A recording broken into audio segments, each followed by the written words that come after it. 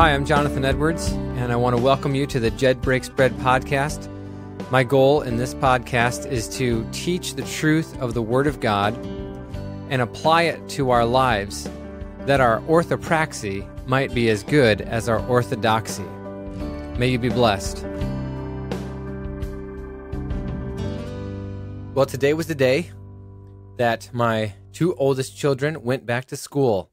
Summer for them is officially over. They are back in school. I'm not sure that they're thrilled about it. I think my oldest is. She loves school. The second oldest, the 6-year-old, not so much. She's never really been into school.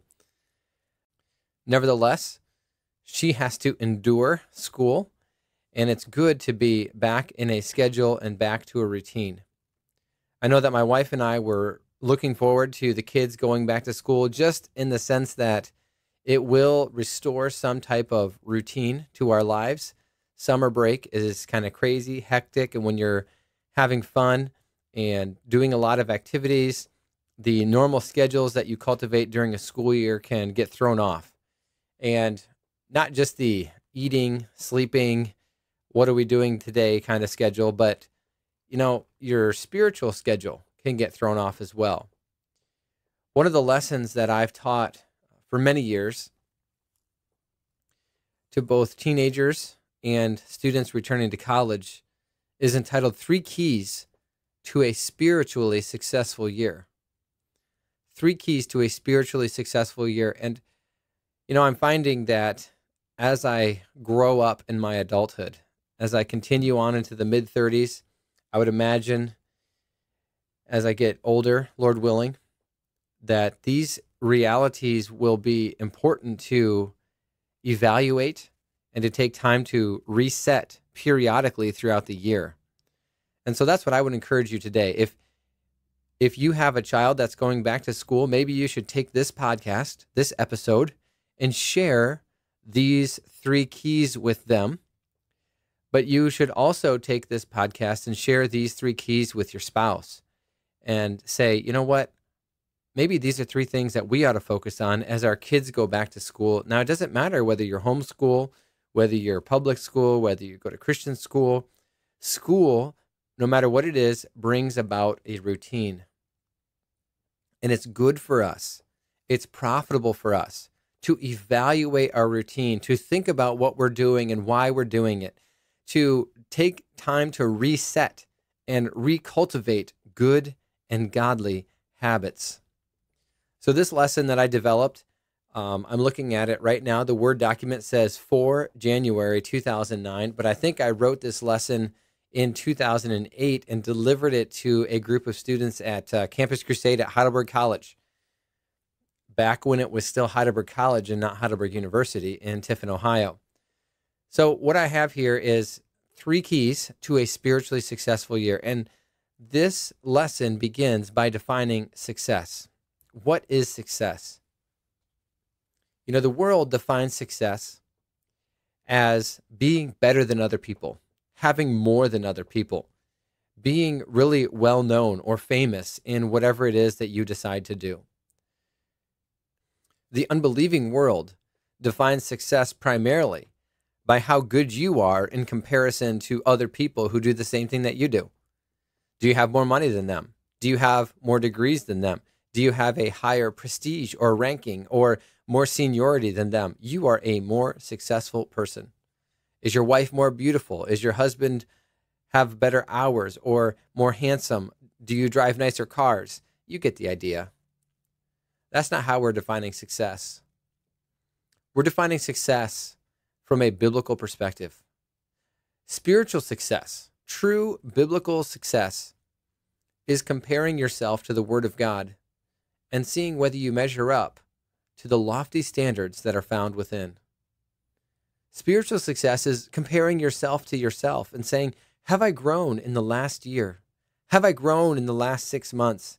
Am I willing to put in the time necessary in the Word, in prayer, in meditation? Am I willing to put in the time necessary so that I can become transformed into the image of Christ? That's spiritual success. being transformed into the image of Christ. Now, there are 3 keys to having spiritual success. And the first is to spend time reading God's word every single day. Now, I don't think it really matters whether you read 3 chapters, 3 verses, 30 verses. I think it's important that you read God's word every single day and that you meditate and think about the truths that you find therein. In fact, Psalm chapter 1, the first chapter in the longest book of the Bible, sets the tone for the entire book of Psalms by contrasting the righteous person and the wicked person and their attitude towards the word of God. Listen to what the psalmist says. Psalm chapter 1, verse 1. Blessed is the man who walks not in the counsel of the wicked, nor stands in the way of sinners, nor sits in the seat of scoffers, but his delight is in the law of the Lord. What?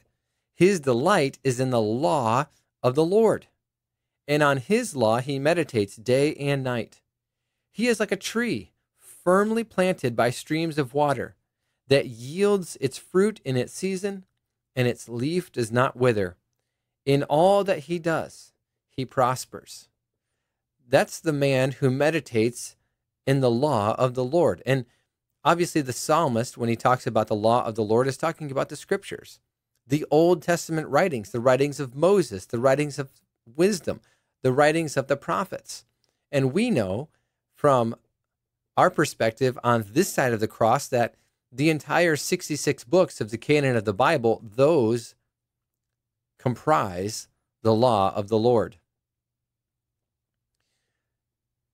Verse 1 says, blessed is the man. You could literally translate that Hebrew word blessed as happy.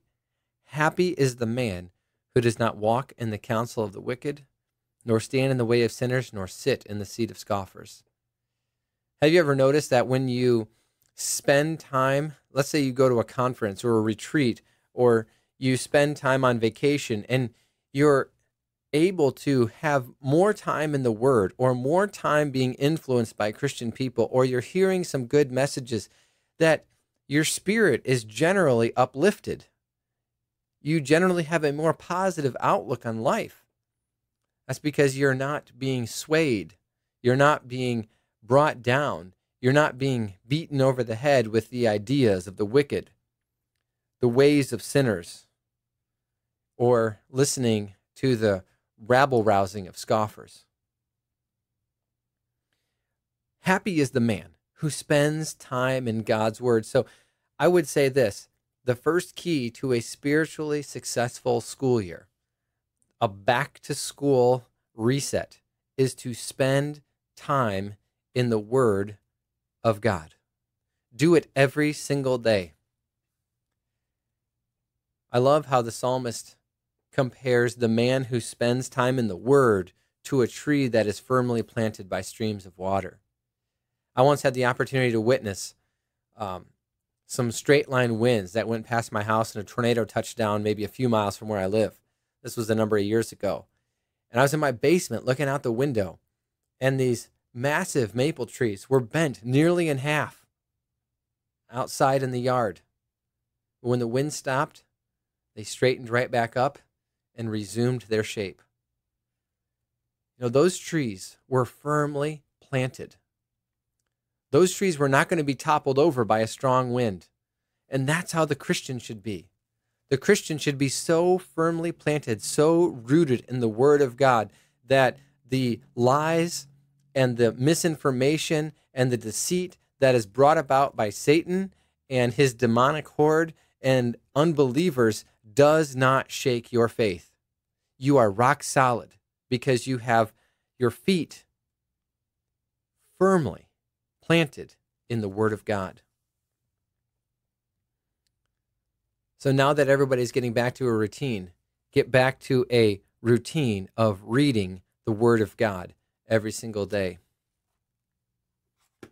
The next thing that I would encourage believers to do is to really take a good look at the sin that is in your life. It's easy to become complacent. It's easy to allow the idols of heart to grow.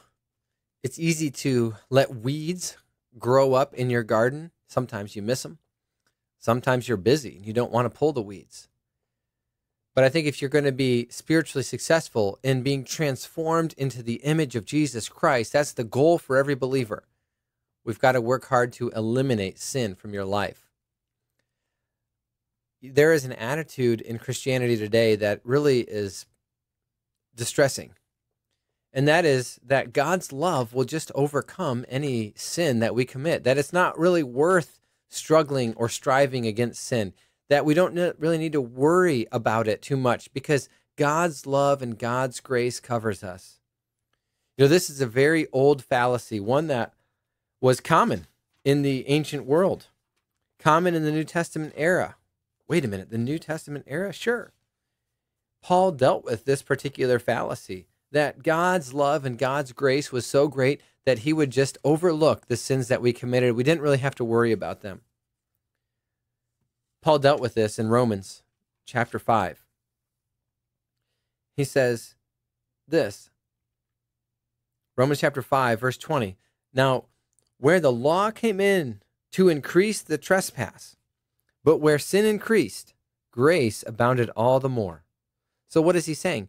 When God gave the law to Moses and the Israelites, the amount of trespasses increased because their knowledge increased. If you have the word of God today, your knowledge is greatly increased over what is sin versus the person who doesn't have the word of God or doesn't use the word of God. You know a lot about what is sin and what is not sin. Now, the law came in to increase the trespass, but where sin increased, grace abounded all the more. You have the word of God. You see the depths of the depravity, the extent of sin. We can recognize it in our personal lives. But what does the text say? Grace abounded all the more. That is the incredible blessing that we partake in as believers, that though our sins are so many, God's grace and God's mercy is greater than all of our sins, and he is able to justify us in his courtroom. He is able to wipe our transgressions off the slate. He wipes our record clean. We no longer bear them. Grace is greater than our sins. Verse 21 of Romans 5, so that as sin reigned in death, grace also might reign through righteousness, leading to eternal life through Jesus Christ the Lord. That's a great truth.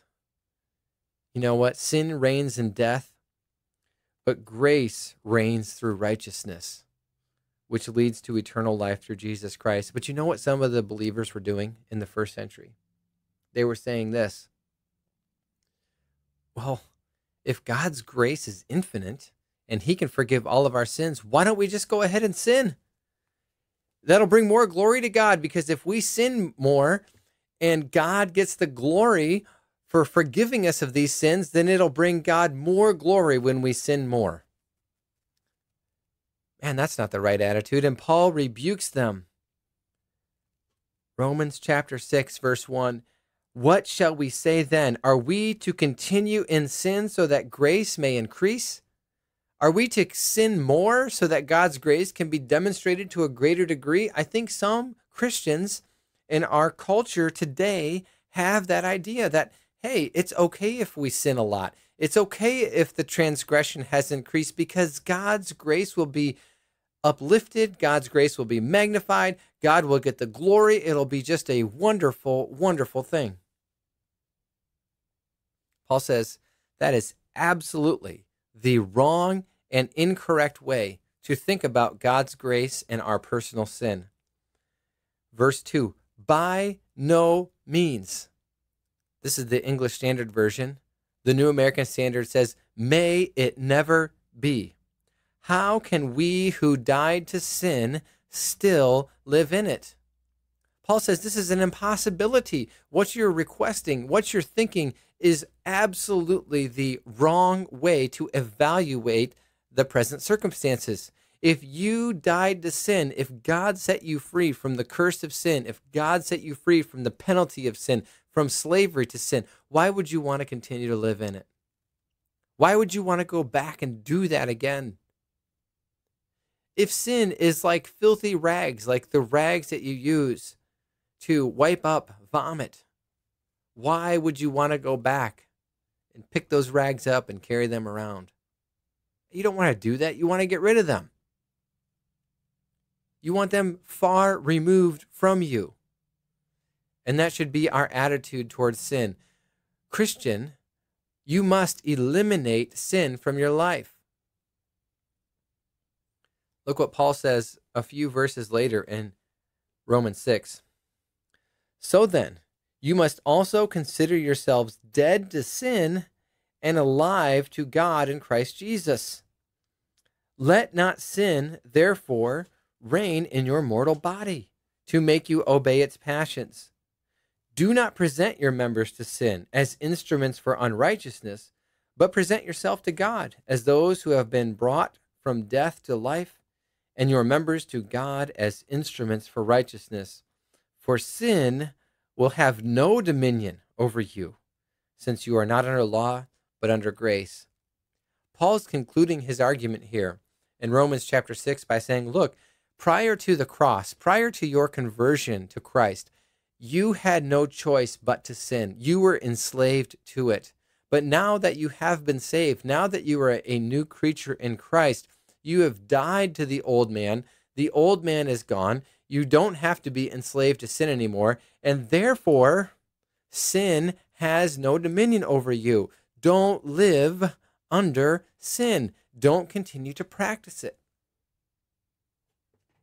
And we let it go. We let sin go. We let little weeds of sin crop up in our garden, and we don't worry about them because, well, they're just a little weed.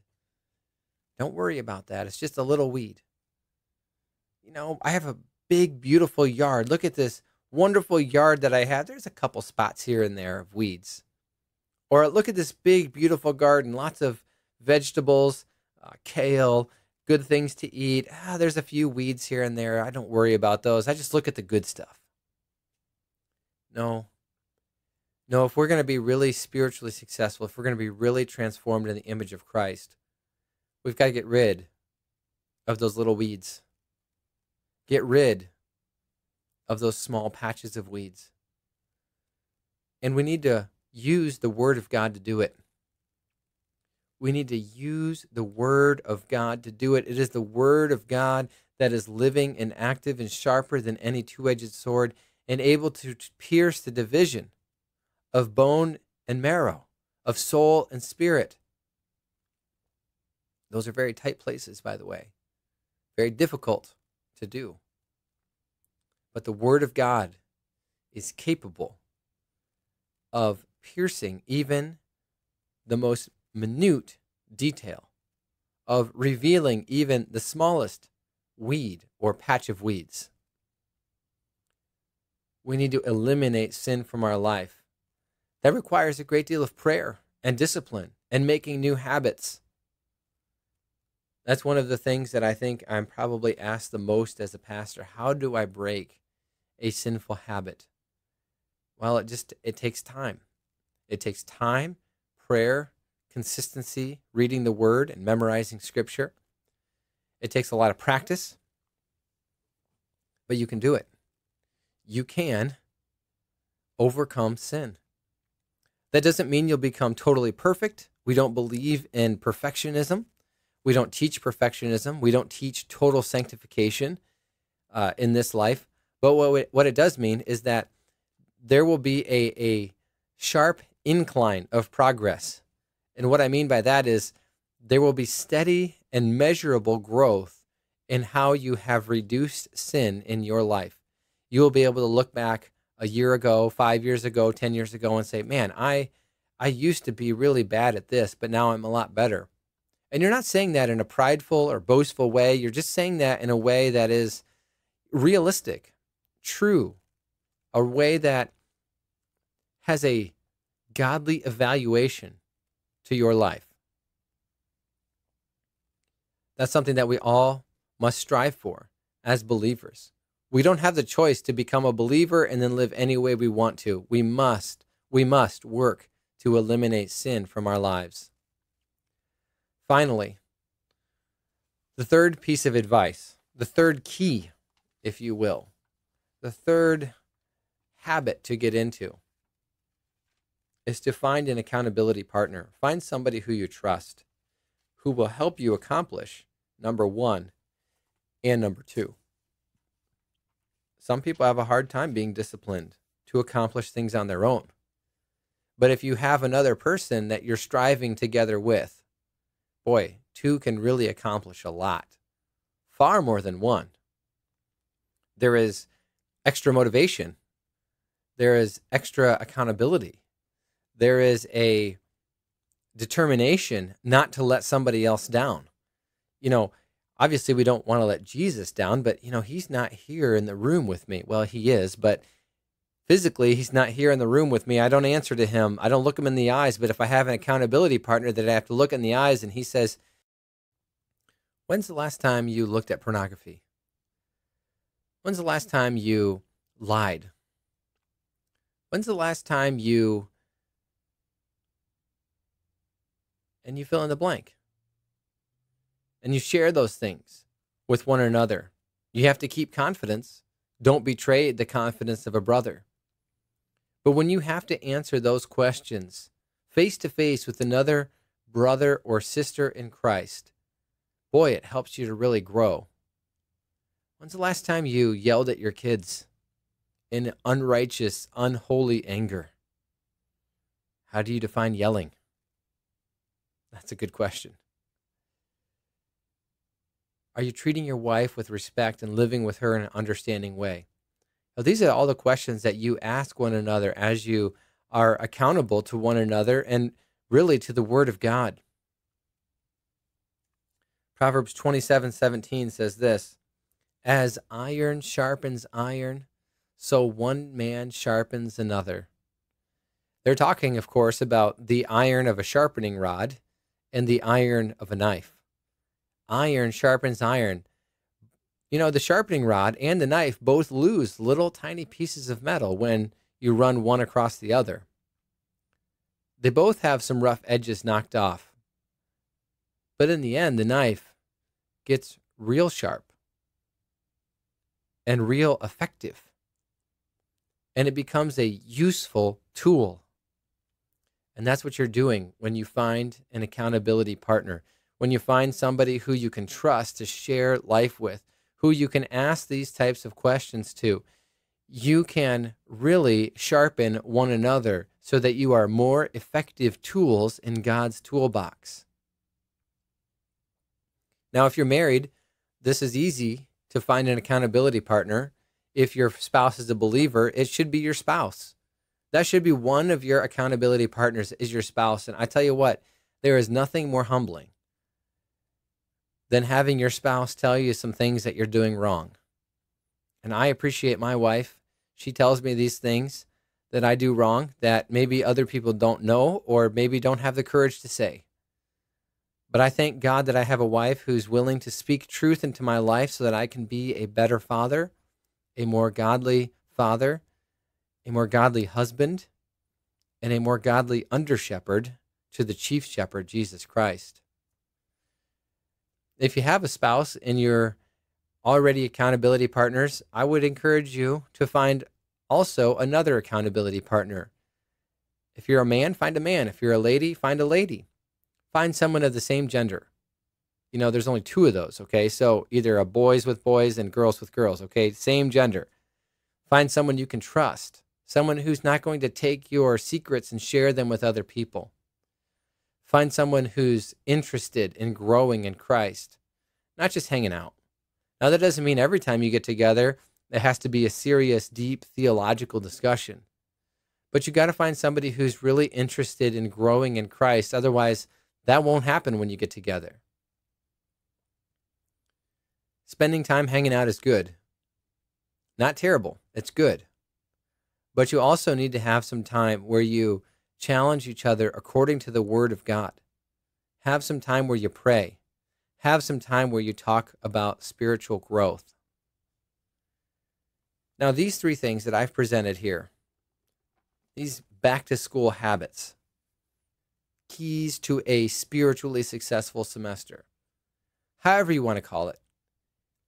Look, this really isn't a formula like you think of 1 + 1 = 2, or, x plus 8 = 14, solve for x. It's not a formula. What I'm presenting is how Christians ought to treat God's word, how Christians ought to treat sin, and how Christians ought to encourage one another. You can't just start doing this formula mindlessly. It has to be purposeful. It has to be intentional. You have to allow the Word of God to sink into your heart, to enrich your thinking, to transform your mind so that you know what the will of God is, because it's the Word of God.